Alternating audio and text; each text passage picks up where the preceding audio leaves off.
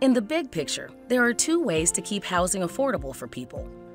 One is to build more units to increase supply. When housing is scarce, rents go up. If housing is abundant, rents will go down. This apartment building was constructed with federal government support. It is a LIHTC financed home, otherwise known as Section 42. Section 42 exists to incentivize quality housing construction in good locations for low to moderate income people. Section 42 homes are well maintained and include amenities you would expect to find in new homes. These may include community rooms, modern energy-efficient appliances, and staff who help manage the building. Section 42 homes also help renters who qualify to live in them because these apartments require rent caps. Rents are tied to median local incomes and will go up as the average area income rises.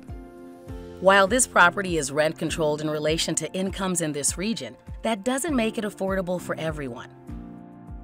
Because even Section 42 rents may be out of reach for some individuals, the government has another program called Housing Choice or Section 8 vouchers. These vouchers are a way to ensure that qualified people with modest incomes don't pay more than they can afford on housing. Vouchers are available through the local housing authority or county.